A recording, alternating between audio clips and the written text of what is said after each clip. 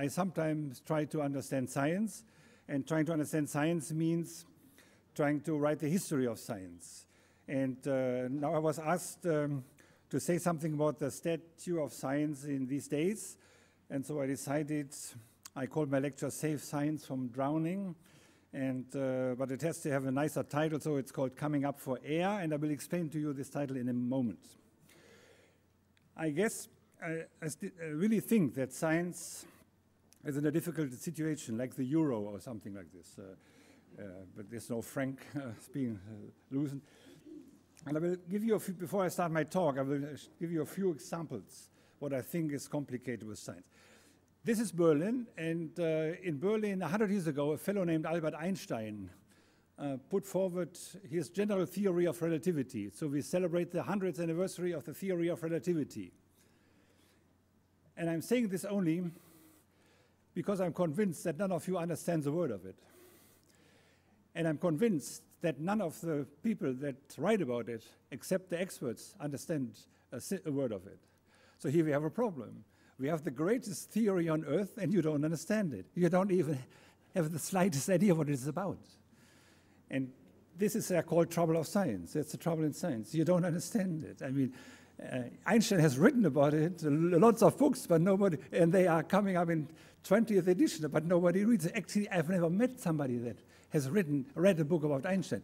I mean, I've never met people that has read one of mine books, but that's not so, it's not so important.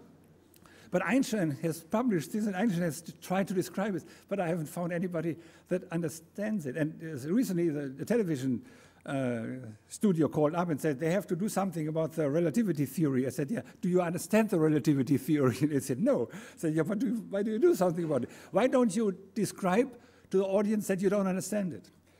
That might be the first, the starting point. The second problem with science, you can easily understand this.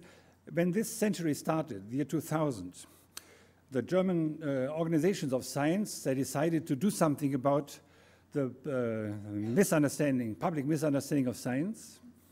And they founded an initiative called Public Understanding of Science. By the way, it was founded in Germany in English.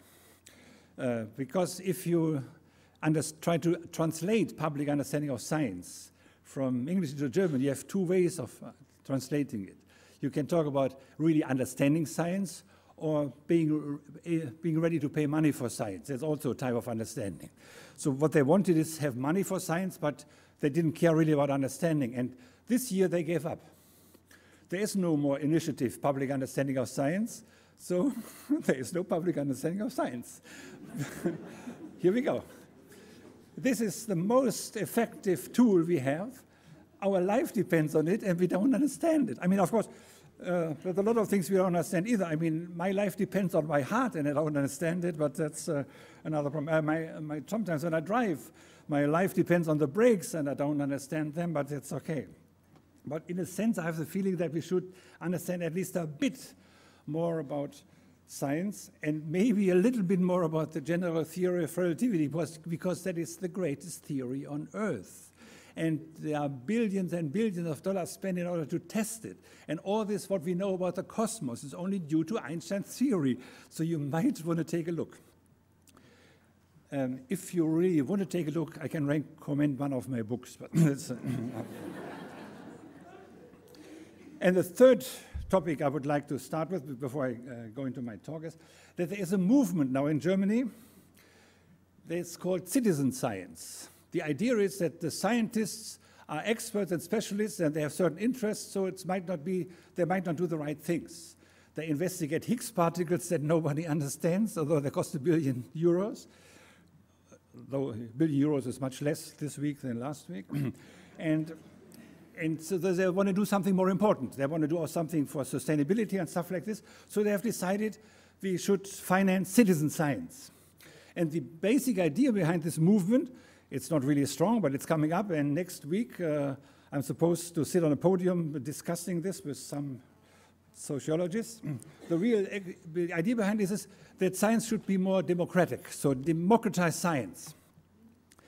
But a good friend told me recently that there are limits to democracy. And one of the limits was described by our Chancellor Willy Brandt. He said, there are limits to democracy. You cannot, in a family, take ballot who's the father. I mean, there's no way to vote about this. It's very clear who is the father, and you cannot vote what is the truth. So there's something, and of course, if you assume there's a citizen science coming up, then the first thing they do is they set up an ethics committee. An ethics committee decides if something is reasonable or it's not reasonable. I tell you what, if evolution had listened to an ethics committee,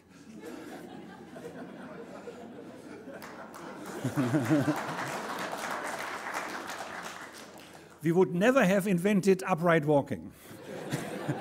Because you can fall down, especially when you're old and when you're a child. And of course, it's unfair to the other animals that run on four feet. Then you should not, and of course, you dare to go up to the sky. So you haven't. So ethics committee would have prevented upright walking. Citizen science will make sure that we count birds and other stuff like this. But so we have a problem. I think we have a problem. But of course, now, eventually I have to start with my talk. It's called Coming Up for Air, and in case you don't know, that's the title of a novel written by a fellow named George Orwell. I'm sure you all know George Orwell's 1984, a book that was written in 1948, and it's complicated to say this in German, because then you have to turn the numbers around. And George Orwell has also written a famous other book. It's called Animal Farm, with this famous sentence, all animals are equal, but some are more equal. All professors are equal, but some are more equal. This is the same. But he has written also this nice book, Coming Up for Air, and he has written it in 1939. And it's published, it's a pessimistic novel. I mean, in case you want to read a novel, I would not recommend this one particular, but 1984 is much better. So pessimistic novel, assuming that speculation, you have to help me. Commercialization and capitalism are killing the best of rural England. But of course, the year is, for us, important. In 1939, it's obviously that World War II is threatening. Actually, it's close to begin. And Europe and science will again play a crucial role in it. The atomic bomb will follow the use of the poisonous gas in World War II. And the beginning of 1939, it's especially interesting because Albert Einstein wrote this letter to President Roosevelt in order to start the Manhattan Project. But remember how fast things were moving at this time. The basic idea, I mean, the atomic bomb works with nuclear fission. And nuclear fission was discovered only in December 1938, and it was discovered here in Berlin.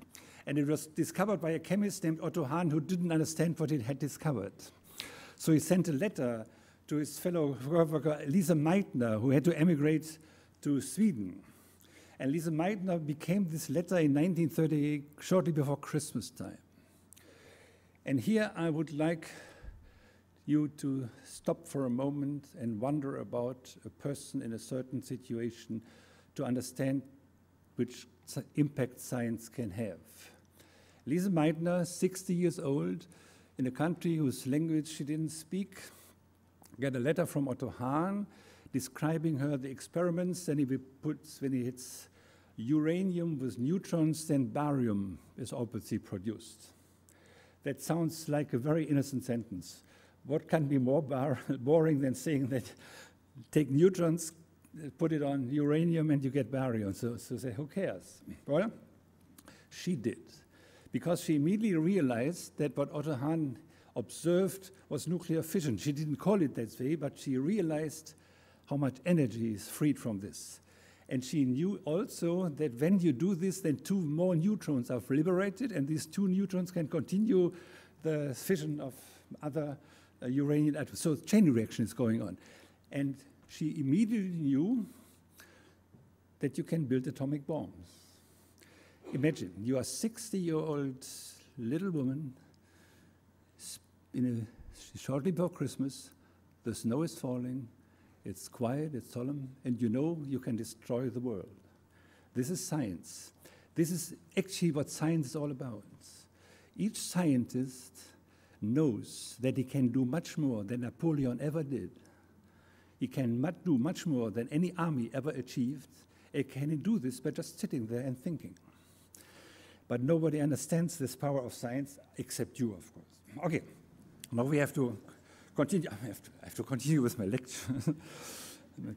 Keep on driving away. So anyhow, so we have this situation in 1939. And in this year and following years, the historians have started to talk about what they call the fall from grace, der Sündenfall, the fall of man that science experienced in the 20th century. It's lost its innocence. I mean, it produced poisonous gas, it produced atomic weapons. Whenever you read a short overlook of science in the 20th century, they talk about this. They hardly mention, to my knowledge, they hardly mention the overwhelming trust in science in the 1960s, when everybody was definitely believing optimistically in the progress that science could be made. I will talk about this. And this followed an immediately post-war surge in Western civilizations. That's called the 1950 syndrome. I think the 1950 syndrome is the most important historical development that we have experienced after the Second World War, and that we have to understand what really happened then, and what we made wrong when this happened, or what we made right when this happened. So there was in the 60s an overwhelming trust and belief in science, but today things look a little bleak again, and I would like to tell you why. It has to do with the European community. We had in this year an election for the European Parliament, and there was a group of scientists, the Alliance of European Academies. They sat down and they put forward a letter. I was part of writing this letter. We wanted to address the importance of science and tell the people in the Parliament that they should accept this and know more about this. So there was the idea, it was called Wissenschaft als Grundlage der kulturellen Entwicklung, science as a basis of cultural development. And we wanted them to accept the resolution that we were composing, expressing the historical and actual importance of science for the existence of man and the future of our planet. This is one of the sentences. The newly elected European Parliament recognizes the special role that science has played in our history and will occupy in the future. It will help to keep the quality of science at a high level and support its efforts by improving science education and its institutional embodiment and representation. In case you need some explanations of this sentence, the special role that science has played in our history can be located at the beginning of the 17th century, when that occurred what historians in the meantime call the scientific revolution. The scientific revolution was the idea discovered by scientists that by doing science, the future can be better than the past. You don't have to, and the idea is that history is not something that happens to you, but history is something that scientific thinking can produce. So you become the real actor in the historical development of human beings, and this is invented by scientists. There are a lot of writings about, and the basic idea is that the future can be better. In other words, science is for the betterment of human beings, and this is actually what Alfred Nobel eventually thought also in the late 19th century when he invented the Nobel Prize. It has to be for the betterment of human beings. By the way, in case you don't know, when Alfred Nobel set up his prize, he first wanted to do it for peace and literature. And then somebody said, well, who's going to get the prize for peace? And somebody said, well, Frau von Suttner, Bertha von Suttner will get it. So Nobel, he once was in love with Bertha von Suttner. He asked her, what do you think about this, setting a prize for peace? And Bertha von Suttner came up with the most brilliant idea that's not due to Nobel, but due to a woman. She said, Alfred, Dr. Nobel, Alfred, if you really want peace, you must make sure that people can lead a better life. And if you want that people lead a better life, you have to support science. You have to give prizes for science. So the Nobel Prize is because a woman said, if you want peace, you have to improve the life of human beings. That's the basic idea. Is that so difficult? I don't know. Again, so, and the other thing is, just a little side note, improving science education and its institutional embodiment. That sounds so easy. But please note that the European development in science is not only due to some geniuses, some great people that were doing good experiments, but due to an institution. This institution is called university. You might hate university. You might think it's going down the drain. You might think it's a lot of things are going wrong. But the university has made Europe strong. And you know, university is an invention of the Occident. And there is another region of the world that's called Orient, in order to avoid the other names for that. And this Orient doesn't have universities except a few that they copied. So they don't have any embodiment of science, so there's no science. You know, while we in Western countries invest several percent of the gross national product, the GNP, in science, the Orient, less than 0.1%. That's the difference. But of course, this is a political topic. I'm not going to talk about it anymore. Anyhow, so this letter continues, and we make 10 suggestions to this to the European Parliament. We put more money for science, more support for better universities, better school books, improved structures for science, new combinations. I was told about some new about cardiology. Intervention, great idea. A historian science center, a European science center, higher standards for tests, a European holiday for science. I like this idea best. And a whole day in Parliament for debating science. Can you imagine? A whole day only devoted to science? That might be great, because then nobody will be there. They have nothing to say. So today it's a science day in the Parliament. Guess maybe the Chancellor is coming.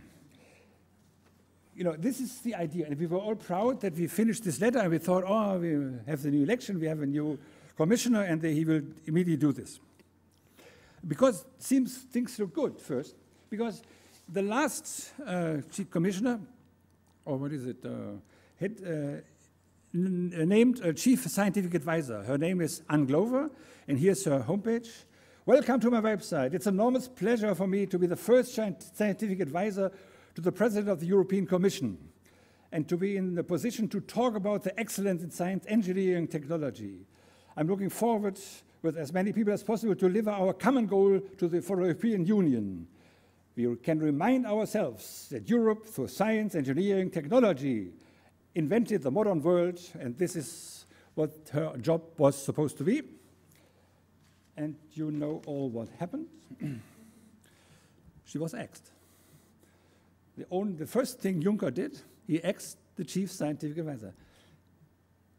And probably you haven't even noticed. Because in German newspapers, it was just on the 7th page, a little note. Nobody has protested against it. Nobody has cried. And the amazing thing is, he did it on purpose at a certain day, when you were all looking at what Rosetta was doing on these comets. While European scientists were watching Rosetta, President Juncker scrapped the role of his top scientific advisor. This is politics, and we all were fooled, and nobody has protested against it. I hate this idea. So we have a new problem. We have to really coming up for air. We have to do something about science in this situation. We don't have a chief scientific advisor anymore. We have a German government that is not really interested in science. Even our chancellor is not. And so, they do this on the side, but they don't debate science. It's bad. So what do we have to do? Okay, before I continue this, I'm only a replacement for a fellow named Axel Meyer, who was supposed to talk about the evolution of gill and Lange or so. You probably are expecting that I talk also about evolution of fish. I promise you I do it. Because at the same time, when George Orwell was writing his novel Coming Up for Air, there was somebody coming up for air. There was a strange discovery. All of a sudden, this fish was discovered. It has a strange name of coelacanth. And it has fins like limbs, and it was obviously a fish. After closer looking, they realized that this fish was supposed to be dead 80 million years ago. But obviously 2 or 3 copies survived. And you see on the right-hand side the way we expect him to coming up for air, leave water, go to land, and eventually produce us. So you just have to introduce upright walking, but if you don't have the ethics committee I talked about, that will work out. So this called the coelacanth. It's a Quastenflosser, hasn't changed 60 million years, and it's obviously the connecting part between water life and land life. They discovered one on the Comoren, at the left side of this picture. Or let's see, you can do this here. One, okay, if I can handle this. One was it. And then later on, they discovered another one in Indonesia. That is this one. And so you see about the size, and it's an amazing. And from this, people try to understand the evolution of lungs and gills and legs and limbs and stuff like this.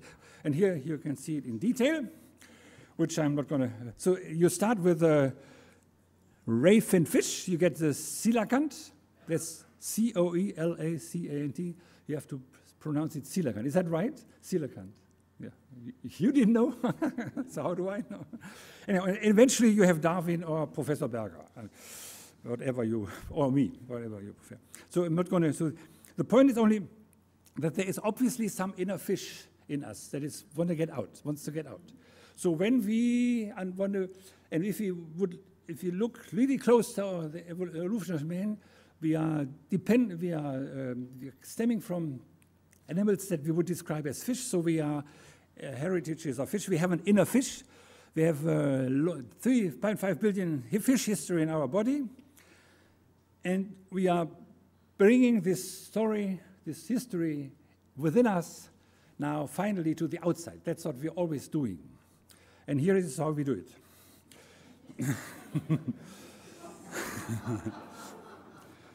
So we come out of the water, we eventually invent upright walking, and then we go back to the water. If I would be evil, I would say this is what is called religion. I mean, we are bound to the water. So we're coming out of the water and go back to the water. So here we go. This is our development that we have to work on, look at. And now we have to really, we're obviously ruining the oceans. We are ruining the climate. And here you see what happens when the climate is changing. The oceans are rising in their level. The water is flowing into the cities, and we have to run away like this fellow here, this time in London. So how do we come up for air? Well, we have to first understand the way we got there, where we are now, where we're changing the climate, where we put too much garbage into the oceans. And this is, I think, can only be understood if you look at the 1950 syndrome. The 1950 syndrome is when the world experienced a transition from a slow-growing society to a fast-moving society, and as a consequence, we have a rapid loss of what is now today called global sustainability. The term sustainability was not invented before the 1980s, and sustainability means that to act in a sustainable way means that you should act in such a way that your children or grandchildren can have the same opportunities and same possibilities that you had. So, but how do you do this? Anyway, in the 1950s, obviously within no time, the energy became cheap, the mobility of the masses grew dramatically, and seemingly there was an unlimited economic growth. If some of you are my age, and they have lived in Germany at this time, they remember that the most successful political slogan of a party, of the Christian Democratic Union, was by Konrad Adenauer, our first chancellor, and the slogan was, keine Experimente. But of course, what he meant, or what we did, was the exact opposite. We made the biggest experiment ever. Namely, we tried to see if permanent growth is possible. And if we can continue economy with permanent growth and actually increasing growth. Not only growth, but growth and growth, the growth of growth, so the exponential growth. So we started the greatest experiments of all. We ruined, we did not take care of any environment. There was no idea about this. And so we wanted just to have increase our, to increase the betterment, to better our life, but without looking left or right. There are a few data that can show this. Here you see the world energy consumption, and if you look at the abscissa, you see the real takeoff is in the 1950s. In 1900, 1920, 1940s, it's okay, but then all of a sudden it goes, it's especially the oil, the natural gas, and the coal. It's just amazingly supplying energy, and we are making use of it as far as possible. And we are used to that. We are, I mean, at least my generation is used to live in where energy is no problem. Just you pay for it, or it's actually even cheap. It's hardly cost anything. And in the 1960s, people were not worrying about anything what is called environment. They were just worrying how fast they could go to the future. In the 1960s, it was fashionable to predict the future. There was a fellow named Herman Kahn that founded the Hudson Institute that invented the science called futurology, and they predicted everything. Thinking about the unthinkable in the 1980s, the next 200 years. The nice thing about these books from the 60s is that you can still read them. And it's amazing how stupid they are. But they were believed at this time. There's one book, I'm not giving away the title because the author is still alive and he's very proud of this book, but he must have, probably he learns of it. The book starts with a sentence in 1968 saying that the time has gone where we will have religious wars.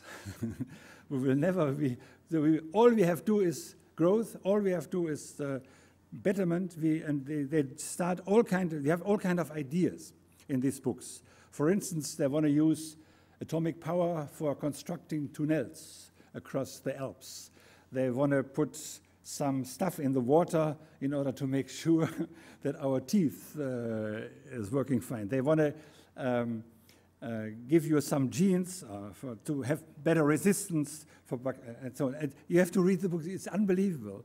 But the people were optimistic, and science was actually on the top. Science was producing all kinds of promises, and science could even take a look on the Earth. So this is for the 1968 picture from the Apollo 11 mission that when I was a student at this time, took as a poster and was having in my study. Actually, I was still having it in my study. I still look at this, marvel at this picture. I mean, that's us there. I mean, we live there. And it's fragile, right? Isn't it? It's not stable. How can you, you must protect this. We must be much careful. I mean, this is the idea that comes from this picture. First, when I saw this picture, I was proud on having this view. I was wondering how great science had developed mankind to be able to take this look. And now it's more fragile, it's difficult to take a look. But so, okay, now we're coming up for air today. But the air is ruined. Or do you breathe this? I mean, this is what we're breathing. So coming up for air today is a disaster. You know about the CO2 contents and the way what we are blowing into the air. And you know that we are totally helpless. We are not doing anything about it. I mean, only on a slight movement when first the European community decided that they should reduce the output of CO2. And the chancellor, our chancellor was in favor of it. She got a call from the car manufacturers that this would ruin their production. So the chancellor took it back because it's more important to produce more BMWs and Mercedes than have air ready for our grandchildren. So this is the air we leave for our grandchildren. Or this air we leave for our grandchildren.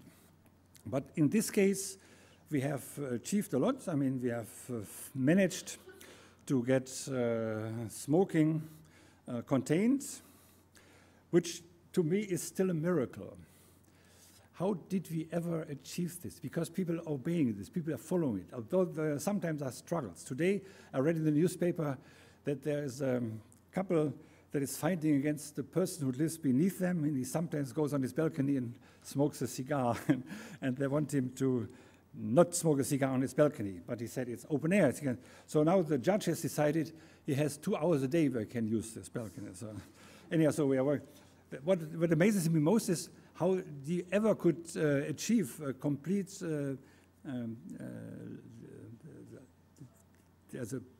no more allowance to smoke in Italy. I mean, the Italians smoke, and the reason is that the Italians love their children. And the people that are really innocent and they get harm from smoke as children here, that's coming up for air, is an important aspect we have to work on. So, and of course, coming up, the air gets warmer and warmer.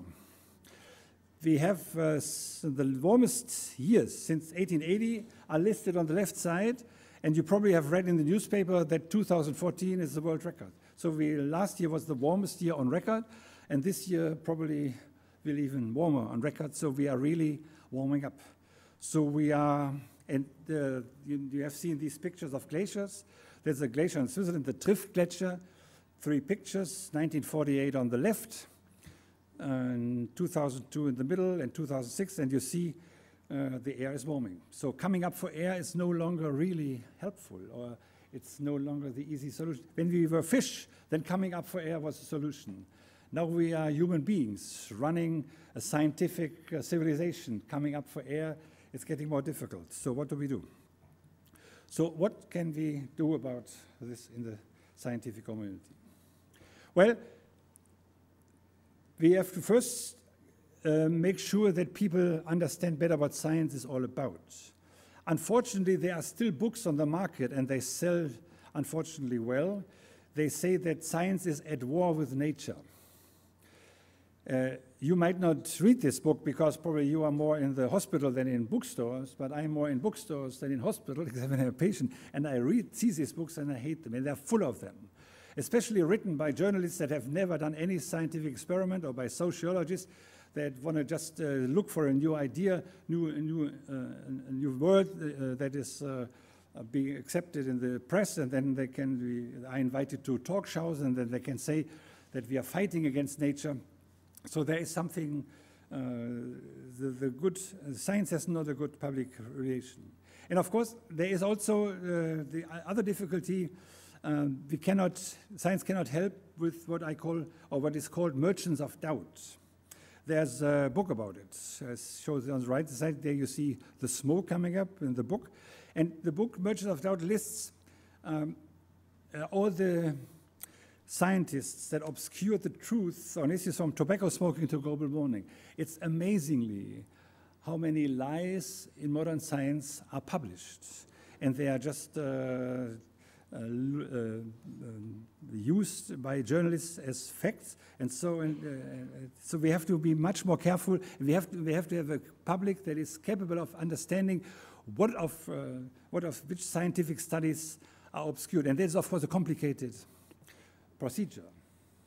So my idea is that the only way we can really help is by teaching the spirit of science and giving children an appetite for science. I've given you a few examples already what I consider the spirit of science. And I would like to warn with a quote from a British scientist called Michael Brooks. He has published a book recently. It's called The Secret Anarchy of Science, which I recommend you. It's a nicely written book. It means that science can easily destroy what you consider as something that is forever. But he points out that since the 1950s, the public face of science has been dull, spiritless, and cautious.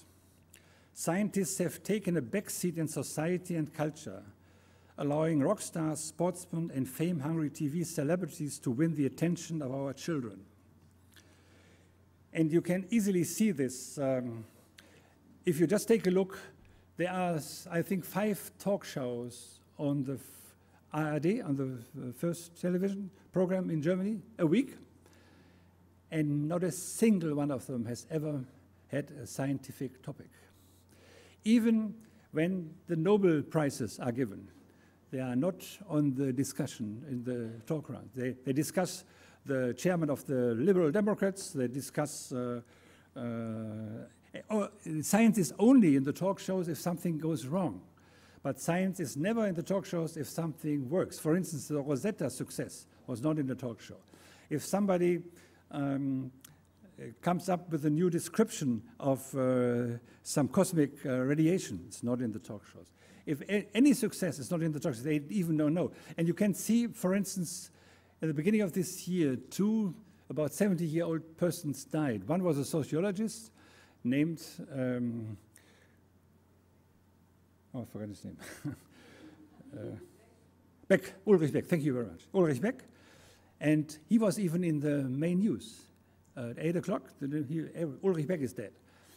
Who fucking cares about Ulrich Beck? I mean, he has written 1,000 lies about his science. Oh, he's dead now. He must, but of course, a few days later, Hubert Markl died. Hubert Markl was president of the Deutsche Forschungsgemeinschaft for 5 years. He was president of the Max Planck Society for 5 years. And he has really an impact on the history, on the development of science, on the development of society, but he wasn't even mentioned in the newspapers.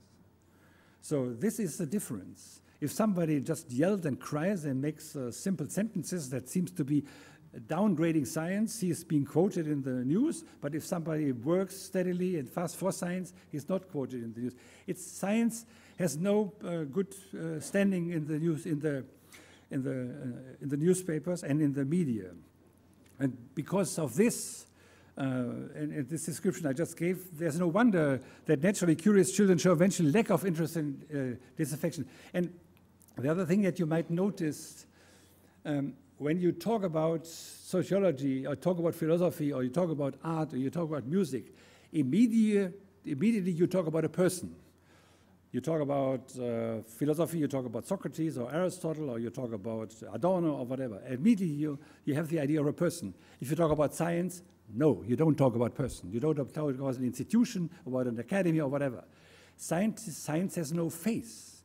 Science is, so to speak, anonymous. And of course, if something is anonymous, the public doesn't care, and children cannot have make use of good scientists that they could use as an example. So there we have to change the way we present science to the public. And I have a suggestion how to do this. And with this I will conclude. And as you might expect, I've written a book about it. That's all I can do. I've written a book about it. It's called Die Verzauberung der Welt. It has not been translated into English. Verzauberung means enchantment. And the idea is that in the general, people think that science gives answers and explains mysteries away. I don't think so at all. The topic of this book, or the idea of this book, is that science deepens mysteries. And if it deepens mysteries, it gives you the chance to get a feeling for the mysterious. And as far as I am concerned, this is the most beautiful feeling that you can get, the feeling for the mysterious. I give you an example what I think why science does not explain anything, but deepens the mystery.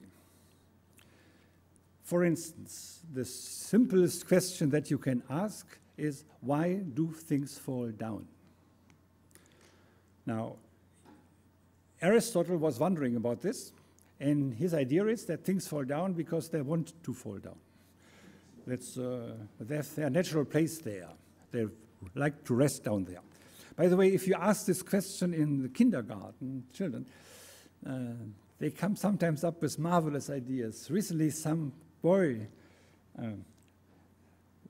rose his finger and said, "Oh, I know why things fall down. Because the things that fall up are gone."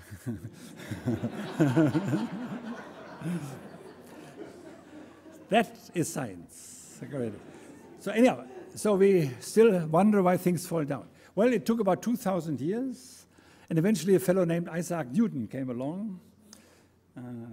It's difficult how he did it. He watched an apple, fall down, and he realized, oh, it must be gravity.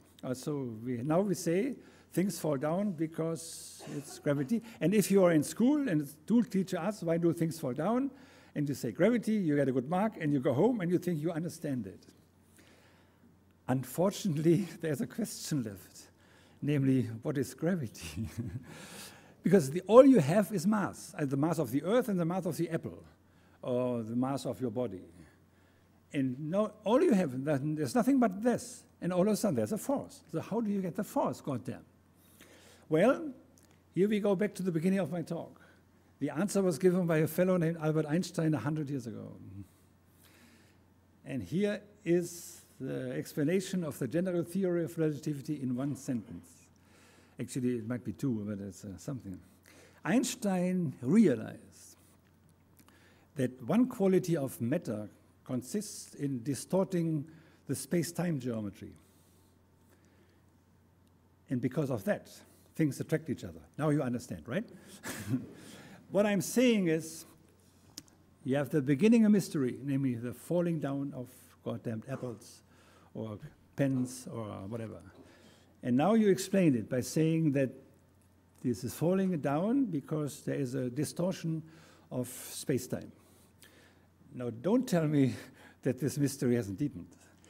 And this is, you show this in every little, in every question. And you as scientists, you know, you give an answer and you have 10 more questions. And actually, you hope you have 10 more questions. And you hope that somebody understands these 10 more questions and finances your effort to get 10 other questions for each question. So, but what I think is, if you teach the audience and you teach children that science is nothing that can be finished, that's only open up avenues, that science is open up and deepening the mystery, it's open up and deepening at the same time, then they get a feeling for the most important thing in the world, that's the mysterious in the world, because that's only that challenge is mystery. If you have a detective story, a mystery novel, and you know who killed the person, then you are no longer interested. It's only as long as the mystery you're interested. Now, of course, there is a little question left. If science is only deepening mysteries, why do we do science at all? Because, I mean, if I get only deeper into the mysteries, then I eventually get lost, do I? So I get an answer, it is more mysterious than the question. Then I get another answer, it's even more mysterious. So where do I really would like to go? I think the answer is obvious. Because if you are really wondering following the mysteries, you go deep in the mysteries, eventually you are hoping and expecting to achieve the mystery that you like, that the mystery that makes you satisfied, that makes you content, that makes you feel marvelous. And in this moment, you have arrived at your own personality. Because I think that whenever you dig into the deeper mysteries, you are not searching for an answer to a question about nature, you are searching for yourself. And my idea is that only by digging deeper into the mysteries, you eventually arrive at yourself. And this is the greatest award, or the greatest reward that some thinking effort can offer you. And that's why I think science is worth all the efforts that you are giving all day and that the society is giving. And that's why I think that science will live on forever. It just has to come up for air again. Thank you very much.